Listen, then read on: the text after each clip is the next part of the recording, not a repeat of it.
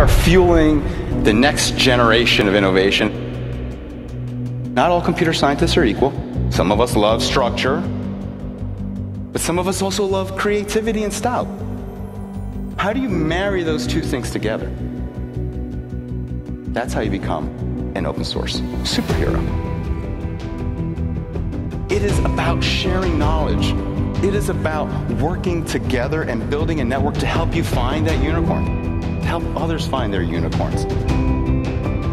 If you do that, you can accelerate the rate and pace at which you innovate.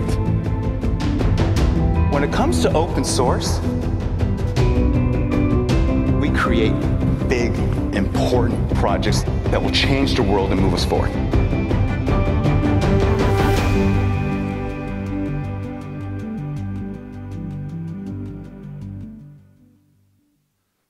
All right, thank you, Jim, for the introduction. The video came in the middle of that and interrupted just for a moment. But I do encourage you to stick around through this keynote because Donna's going to do a demo a little bit later, a live demo. And so it'll be well worth how we connect the topic from last year's LinuxCon into blockchain and a very exciting new technology. So first, looking back at LinuxCon 2015, Ross Morey stood on stage. Ross Morey is the general manager of System Z at IBM, and discussed the LinuxONE server. We introduced it and brought it to market at that conference. It comes in two sizes: Rockhopper, which is a smaller platform, and then Emperor, so the small penguin to the largest penguin. And with that, brought to market, being able to scale up Linux at a scale that hadn't been done before versus scale out. But this platform, both scaling up, if you need incredible processing power, memory, I/O bandwidth, all of that comes inherent in the hardware platform. And then the ability to scale out using virtualization. Virtualization on this platform is actually 41 years old. A lot of people think virtualization is new with VMware. No, there's been various forms of it over the years, but you've got everything from the traditional virtualization on the platform through KVM. And KVM brought to the platform both as an open source solution, but also something that people are very familiar with. And so the ability to administer a box using KVM just as if it were an x86 box. And then without risk. Without risk is a couple of things. First is the stability of the platform. Designed into the hardware's availability, so you don't need to worry about that at the software layer or the application layer. And the second is security. Also designed for cognitive, and when we talk about cognitive, it's not artificial intelligence, it's really the ability to enhance what we do as humans. So how do I take a lot of information, distill it down into something that I can use? A good example, if I'm an oncologist and I want to stay current in my field, I need to read 160 hours a week to stay current. For those who, just simple math, that leaves 8 hours in the week to sleep, to go to work, to do whatever else you do. So that's just not physically possible. But I can use cognitive tools that I can input, patient information. I can do signs, symptoms, and it will go and bring back and say, 90% chance this is what your problem is, this is what you're looking at, and link me to those resources to where I can investigate it. That's just a very pragmatic example of how cognitive can enhance what we're doing in the world. Collaboration, and that's kind of the key for Linux over all the years and open source projects that have come since then, that we find that going beyond the bounds of a company or a project group and working as a broader community, you get innovation at a much more rapid pace. Everybody kind of scratches their own itch. And in doing that, we all get the benefit of working together. And then the last piece is delivering in cloud platform. With that, it's how do I virtualize and serve that up at the most basic level on premise, and then how do I link back to the cloud via hybrid. 3 quick client examples. ADS is a managed service provider in Mexico. They provide application services to both government and industry there. And what they found was the ability to consolidate their services on a single frame, running Linux, and serving up applications. They got ease of use in management because they weren't scaling beyond thousands of servers. They got consolidation license savings through that, and then just a quality of service that they were able to offer. HX Express is an integrator in China, and one of their key projects that they started with, there are regions in China that still do cash and paper tickets for transportation, whether it's train, buses, even the state highways, and automating that. So they did a quick analysis and said, the easiest way for us to do that is on a rock hopper running Linux and scaling that quickly. And they've done an early pilot, and that transition has gone much better than they had anticipated. The Met Office does weather for the UK, and both for government and aviation and private sector.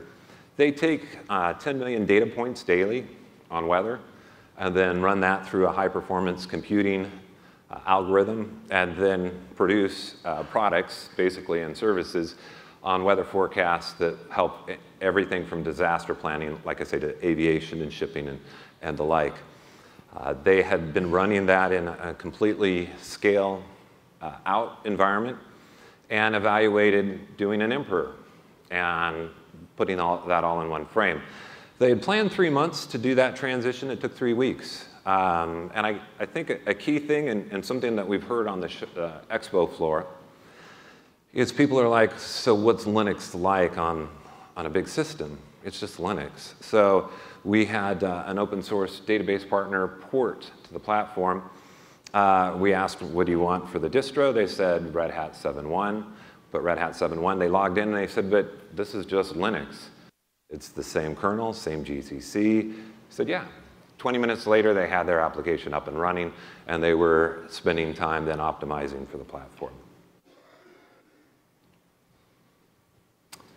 So with the explosion of data and Internet of Things and the ability to measure so many different things, this is really creating a transformation in the digital world. A couple of things that come to mind for me. Everything from the medical office, where if you go back enough in time, if I got a prescription from a doctor, it was in their writing. You'd hand it to the pharmacist. The pharmacist couldn't read it, so they'd say, what'd you go to see the doctor about? I'd say I had a cold or I had this infection, and they would know which drug to give you. Not the best, most reliable method. Now, I go to the doctor's office, they're inputting into a keyboard exactly what's going on. By the time I go to the pharmacist, they're actually getting it in digital format. So improves the quality of service. I've already talked a little bit about by doing things in an open way. I mean, we had Microsoft on stage, pretty phenomenal that over the years, that transformation has happened to see that the benefit of working within communities and the broader scope is very important to business. And then the last quote, Dr. Ramirez actually used that one yesterday. So it does come that there's great power that you can do both in scaling out and scale up systems. And so with that, it's really important to protect that, whether it's through security, data privacy, and the like. And finally, before I hand over to Donna, over the years, IBM's first foray into open source was actually the Apache Software Foundation, working with the web server there and folding that into the WebSphere product. And then shortly after that, Dan Fry created the Linux Technology Center. IBM evaluated Linux and said, this is really the direction we think the world is going, and started participating in the late 90s in the Linux kernel project. Over the years, we've added to that, whether it's Eclipse or OpenStack and joining those communities. Most recently, the Open Container Initiative to help drive some commonality and some standards there. The Cloud Native Computing Foundation is another good example. Node.js. And then most recently, the HYPERLEDGER project kicked off last year through the Linux Foundation. Very exciting. So at this time, I'd like to hand over the microphone to Dr. Donna Dillenberger from IBM.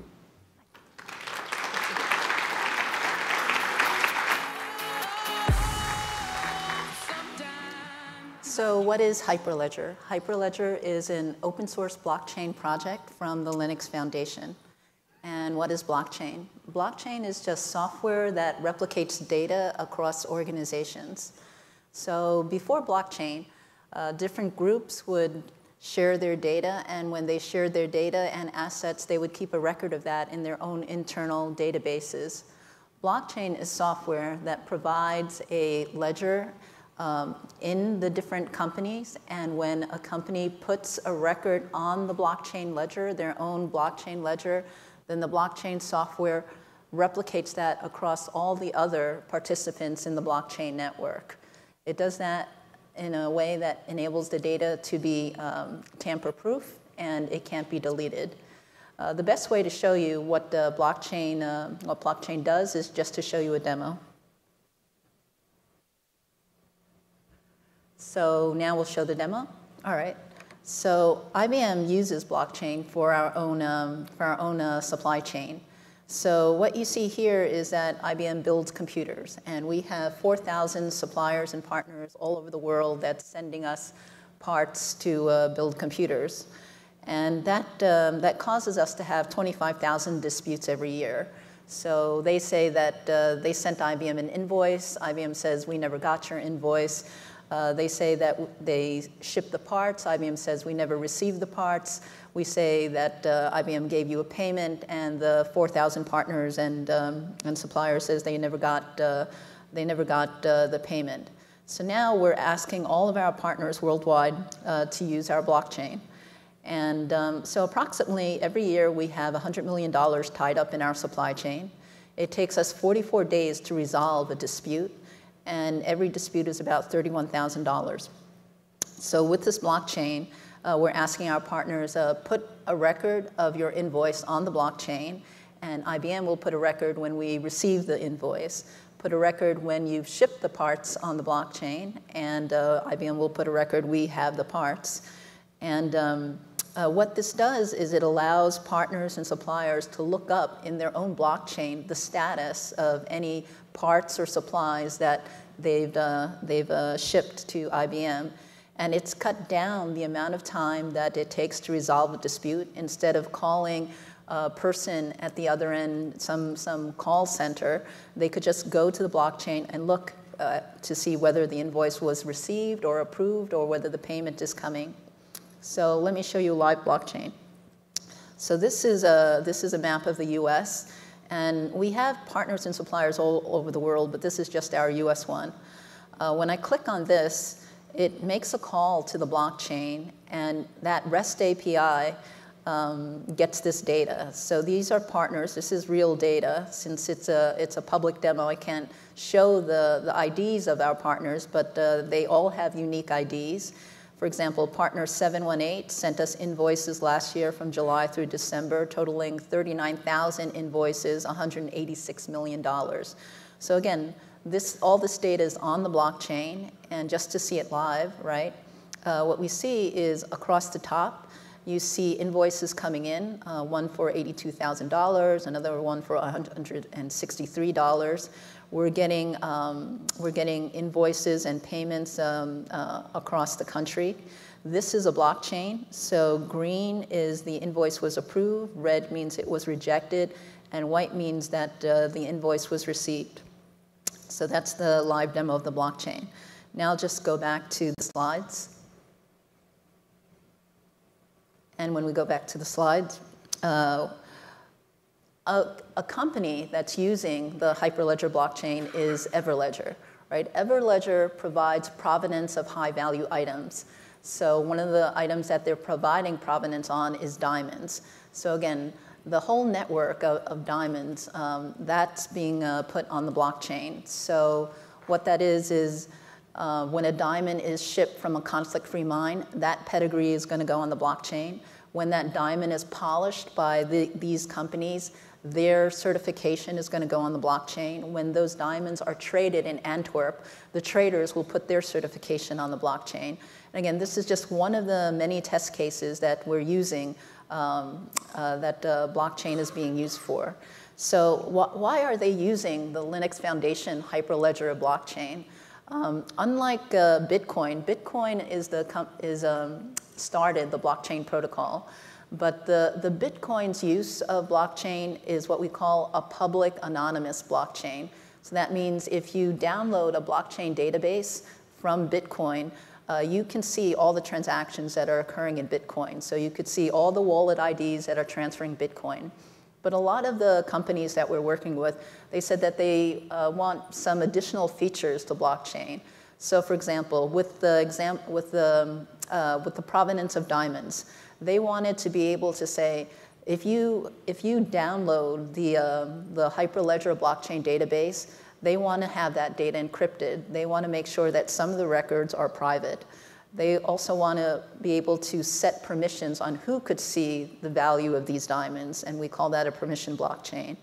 So besides encryption and permission, they also wanted to be able to have every record on the blockchain signed, so that we know that it's this bank that put that record on the blockchain. We know that it's this diamond mine that put this record on the blockchain. So you could still configure Hyperledger to be anonymous, but you could also configure it so that every record on the blockchain is digitally signed, so you know who put that data there. You could still make the Hyperledger blockchain public, but you also have the option of configuring it to have the data encrypted so that the data is protected. And you could still have anyone see the data on the Hyperledger blockchain, but there's also an option so that you could also set permission on what other entities could see the blockchain. So last year, the Hyperledger blockchain didn't exist. Last year, many companies worked with Bitcoin derivative blockchains, other blockchains like Ethereum or Ripple or Chain or something like that. But when we started working with companies with these other blockchain implementations, they asked for these 3 additional features. They wanted the data to be encrypted. They wanted the data to have access permissions associated with it. And they wanted the data to be signed, digitally signed, so we know where the data is coming from. These 3 differences are the differences of the Hyperledger Linux Foundation blockchain. So the other thing that we have is that IBM has stood up a cloud to provide these Hyperledger blockchain services. So when we come to use cases such as the provenance of diamonds, we know that this is going to be a high-value blockchain that has to be extremely secure.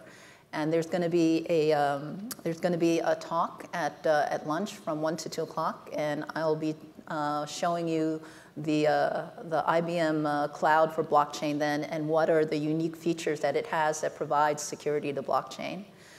So now I'll invite Jim back. Thank you.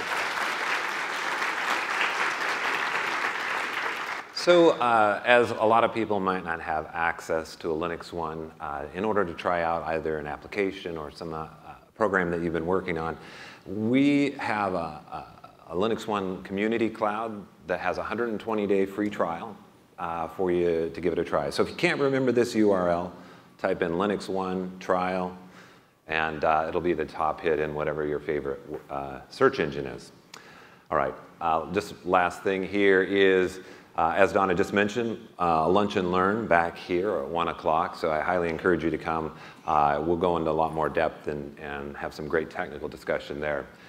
It'll also include a new partner of ours, Cognition Foundry, so I would encourage you to come. Second is stop by the booth. If I mentioned LinuxONE, there's the plexiglass lit up display version of it there. Stop in, Bring problems, bring questions, comments. We welcome those. And then the last thing is feel free to see some hands-on demos and meet our experts. So with that, I'll invite Jim Zimmerman back on stage. Thank you.